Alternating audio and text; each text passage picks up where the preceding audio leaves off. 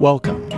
You are listening to Aftersight. This recording is intended solely for individuals who are blind or have low vision. Thank you for joining us for Audiobook News, read from Audiophile Magazine. My name is Sarah. And today let's start off with a handful of contemporary culture title reviews. Of Time and Turtles, Mending the World, Shell by Shattered Shell, by Cy Montgomery, read by Cy Montgomery. American naturalist Cy Montgomery is obviously fascinated by turtles. Her voice is suffused with warmth and awe and compassion that just sweep the listener right along. Montgomery volunteers with the Turtle Rescue League in Massachusetts and gets to know Alexia and Natasha, the founders of the TRL, as well as many turtles with excellent and hilarious names like Pizza Man, Sprockets, Chunky Chip, and Fire Chief. Turtles famously move slowly, and they can live for over 100 years. But Montgomery is full of more quirky little turtle facts. Painkillers take days to kick in due to the turtle metabolism, and occasionally one is resurrected from the dead. Montgomery's pacing and enthusiasm make for a beautiful performance. Be prepared to lose your heart to the turtles, just as Montgomery has. It's available from Harper Audio, 10.5 hours unabridged. Trade edition digital download, ISBN 978-006-334-2156 for $27.99. Opinions: A Decade of Arguments, Criticism, and Minding Other People's Business, by Roxane Gay, read by Roxane Gay. Author Roxane Gay performs a collection of her non-fiction pieces from the last decade. The essays range from cultural criticism to celebrity profiles.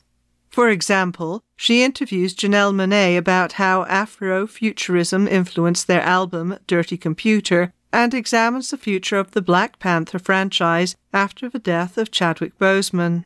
She also writes about big cultural moments, such as the rise of #MeToo and the protests that took place after the murder of George Floyd, carefully crafting her thoughts with fresh insights.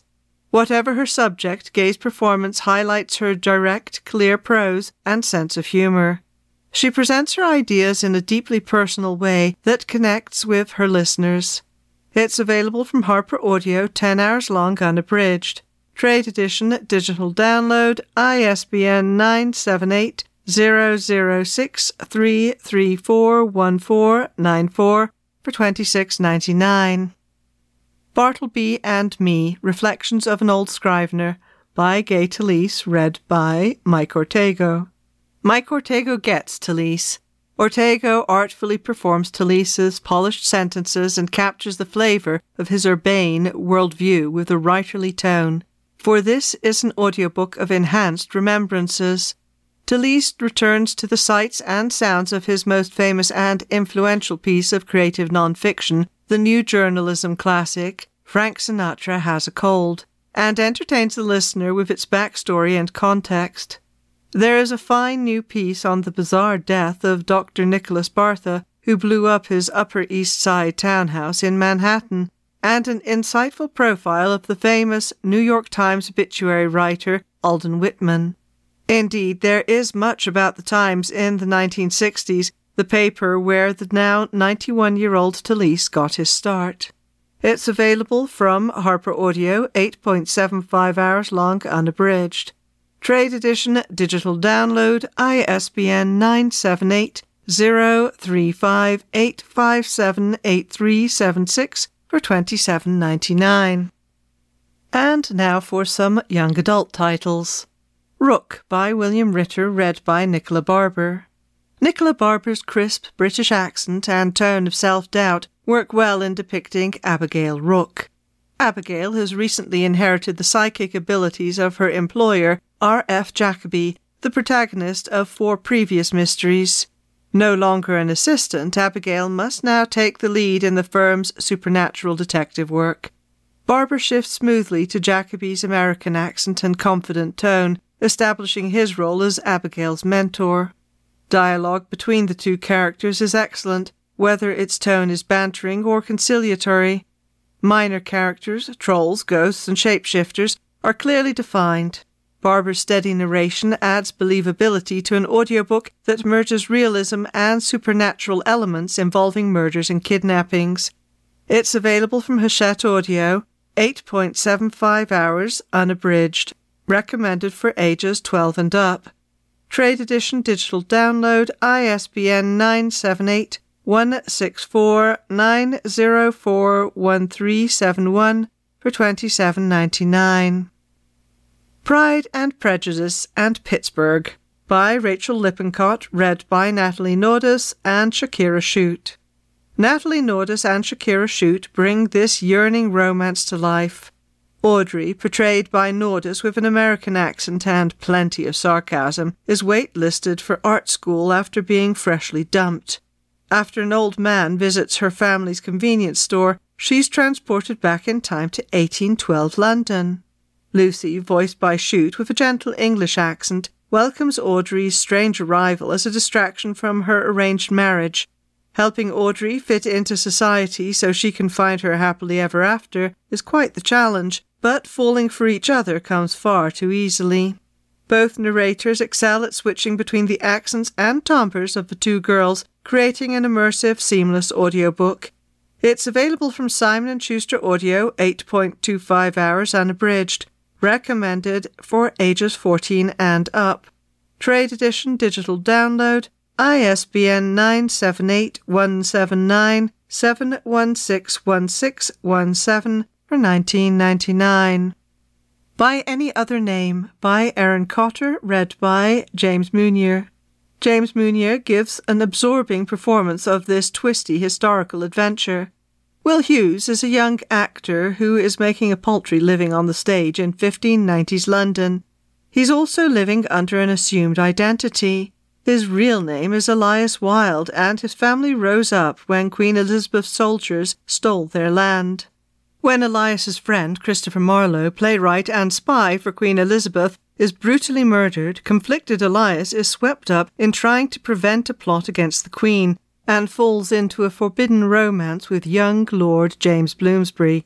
Munier's narration adds to the novel's rich atmosphere as he differentiates between upper and working class English accents, gives voices to Irish pirates, and delivers every exclamation of "zounds" with relish. It's available from Simon & Schuster Audio, 12.5 hours long unabridged, recommended for ages 14 and up. Trade edition digital download, ISBN 978-179-716-7862 for $23.99. Phoebe's Diary by Phoebe Wall, read by Phoebe Wall. Listening to Phoebe's Diary, narrated by the author and artist, is like opening a time capsule from the mid-2000s. Amid pop culture references like mixed CDs and MySpace, drawn from her own diaries, Wall delivers a charming and authentic look at her teen years. From first crushes to first kisses, from body image struggles to friendships and family dynamics, Wall opens up as if talking to a close friend. Unexpectedly funny and achingly honest, she shares her unfiltered experiences. Predominantly homeschooled, Wall takes electives at the local high school and shares her challenges and successes. Like everyone, she's trying to find herself and blaze her own path. Listeners will find themselves rooting for her, while occasionally cringing with embarrassment and empathy. A comical and touching listen. It's available from Hachette Audio, 6.5 hours long unabridged, recommended for ages 14 and up. Trade edition digital download, ISBN 978-166-863-8125 for $24.99. And now for a quick look at some titles brought to you by the partnership of narrator Nancy Wu and author F.C. Yee. Avatar: The Last Airbender, The Legacy of Yang Chen. The Chronicles of the Avatar, Book 4, by F.C. Yee, read by Nancy Wu. Nancy Wu steps gracefully into the prestigious role of Avatar Yang Chen in this prequel to the beloved series. Yang Chen, an air nomad avatar prior to Aang, is the glue holding 4 nations together. But a powerful enemy, Chai Si, threatens the balance. In her attempt to restore peace, Yang Chen seeks help from Kavik, an old friend turned betrayer. While the story appears to follow the typical Avatar arc, Wu's interpretation of the rich character development makes this a unique listening experience. Her soothing narration embodies Yang Chen's pacifism, but doesn't detract from the thrilling action sequences. Of course, it isn't an Avatar story without solid relationships between all the characters, and Wu doesn't disappoint. Each line of dialogue is delivered expertly, making this a standout performance.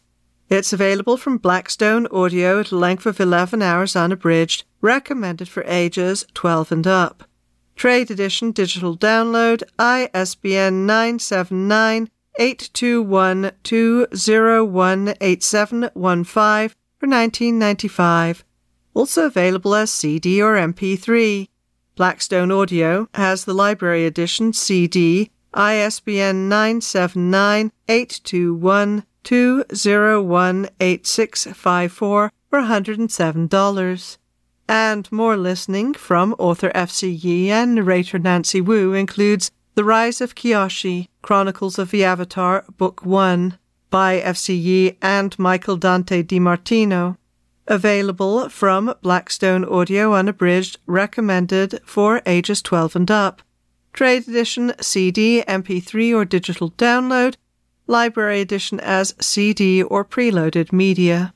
The Shadow of Kyoshi, Chronicles of the Avatar, Book 2, by F.C. Yee and Michael Dante DiMartino, available unabridged from Blackstone Audio, recommended for ages 12 and up. Trade edition CD, MP3 or digital download. Library edition CD or preloaded media. And The Dawn of Yang Chen, Chronicles of the Avatar, Book 3, by F.C. Yee, available from Blackstone Audio, unabridged, recommended for ages 12 and up. Trade edition CD, MP3, digital download. Library edition CD or preloaded media. And now for some more young adult titles. A Guide to the Dark by Miriam Matui, read by Vaneh Assadourian, Ariana Delawari, and Ramiz Monsef. Narrators Ariana Delawari and Vaneh Assadourian portray best friends Layla and Myra after a road trip mishap leaves them stranded in a motel. Their room is inhabited by a dark force voiced by narrator Ramiz Monsef. The room wants Myra because she carries the burden of her brother's death. Assadourian's mature and measured voice works well for the mourning teen as she and Layla plot to destroy the space. Delawari's softer and more youthful voice is an ideal fit for the introspective Layla, who quietly hopes she can save Myra in time to express her growing feelings for her. Monsef gives a chilling performance as the sentient room. His deep voice is delightfully villainous and menacing. Listeners are sure to enjoy this dark and enticing tale. It's available from Recorded Books, 7.5 hours long unabridged. Recommended for ages 14 and up. Library edition CD, ISBN 979-888-9567011 for $74.75. Also available as digital download or MP3. Clementine and Danny Save the World, and Each Other, by Livia Blackburn, read by David Lee Huynh and Josephine Huang. Josephine Huang and David Lee Huynh's earnest performances delight in this winning young adult rom-com.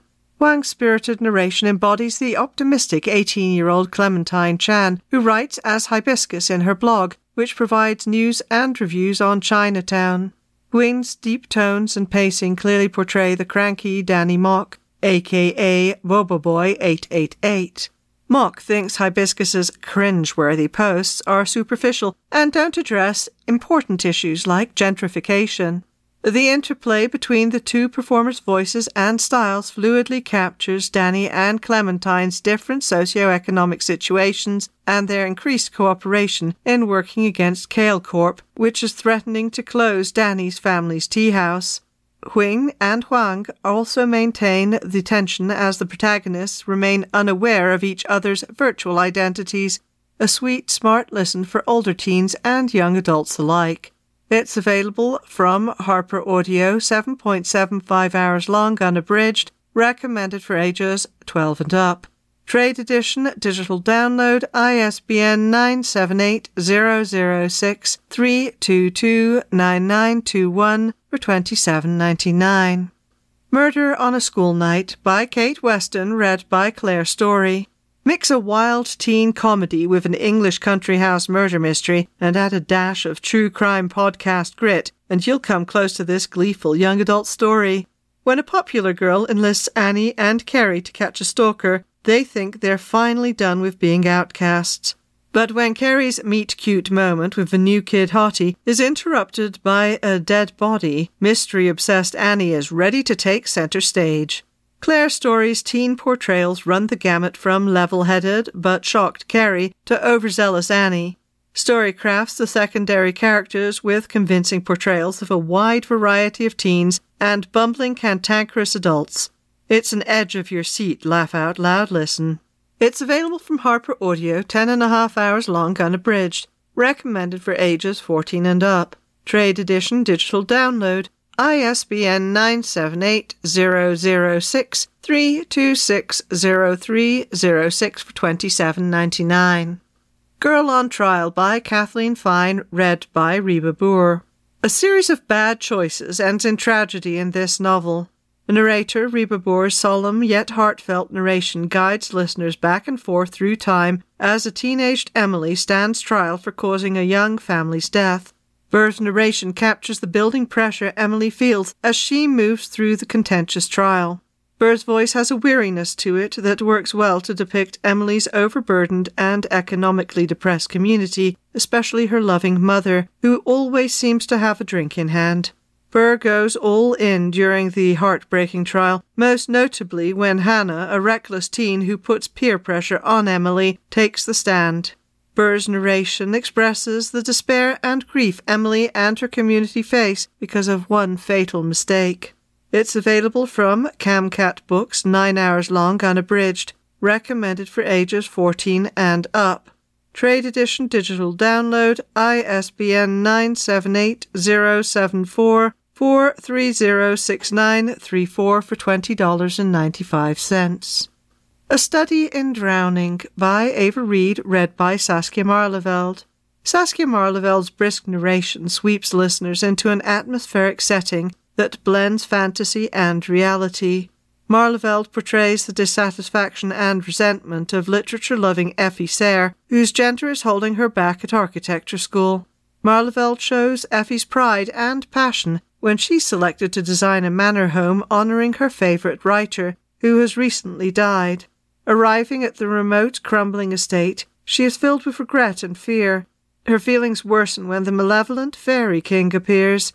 Marleveld animates all the characters, whether human or fairy.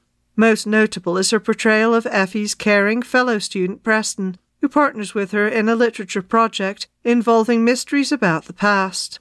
Marleveld builds their attraction as it blossoms into romance. It's available from Harper Audio, 10.5 hours long, unabridged, recommended for ages 14 and up. Trade edition digital download, ISBN 978-006-3211537 for $27.99. And now we have an article by Vicky Smith, Listening to the Pictures, Graphic Novels in Audio Adaptations. I love graphic novels. The dance on the page between dialogue and art and the way speech bubbles and sound effects create the illusion of sound. I was naturally skeptical about audio adaptations. The illustrations are so integral to the experience, how could a 100% oral presentation compensate for their loss? So I tried one. To my astonishment, the experience was not one of loss at all, but one of plenty. The audio script filled in narrative details supplied by the illustrations in the original. The actors' vocal skills realized the characters as individuals. The sound effects were actual sounds. How cool! I was convinced, but still curious. To find out more about the adaptation process, I spoke to the creative minds behind 3 recent audio adaptations of graphic novel memoirs for middle grade listeners.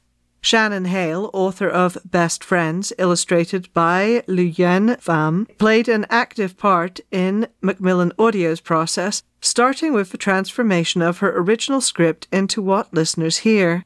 It's leagues different, Hale says.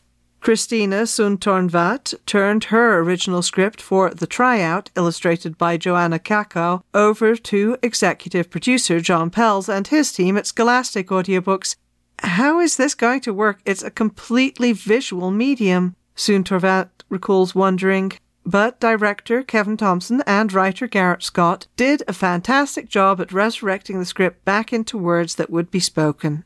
Cece Bell did her own illustrations for her Newbery Honor-winning El Defo, and Penguin Random House audio executive producer Meti Ageropoulos worked from the finished book. During the audio production, Ageropoulos had the quality control team listen and read along, telling them, "If you feel that something is lost, let me know, and I'll have the actors describe it." In this way, Lexi Finnegan and Sarah Tubert, the two deaf actors who played child Cece and narrator Cece, collaborated in creating the narrative. When there weren't bubbles or narration blocks, Ageropoulos explains, I told them, "Let's describe this. What do you see Cece experiencing?" Then there's the sound design. Hale says, "We wanted to support kids who are different kinds of learners so that the print and the audio can be read simultaneously. We leaned on audio cues, sound effects, music, and things so that it could feel more like a radio drama than a traditional audiobook." For The Tryout, Pells had author Sundtornvat record the kids' cheer as a model, rather than try to guess at its rhythm. The importance of sound design is particularly elevated in El Defo, which is all about hearing and not hearing. In the print edition, Bell's speech bubbles vividly suggest her difficulties hearing. Tom Croak, with Tim Bader Audio, worked with Ageropoulos to ensure that Cece's dialogue and narration are clear, but most of the dialogue spoken to her is muffled to capture her experience. Every choice in all three books seems to have been made with equal care.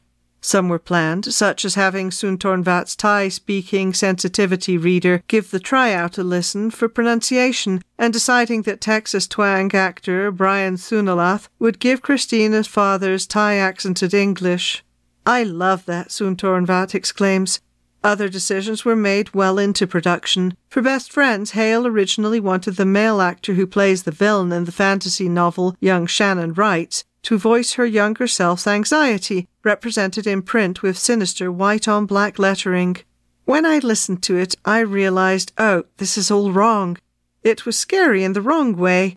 She asked Macmillan Audio to re-record those lines with Mia Genes, who plays young Shannon. They graciously did, and I was really happy we did because it feels much more accurate to the experience.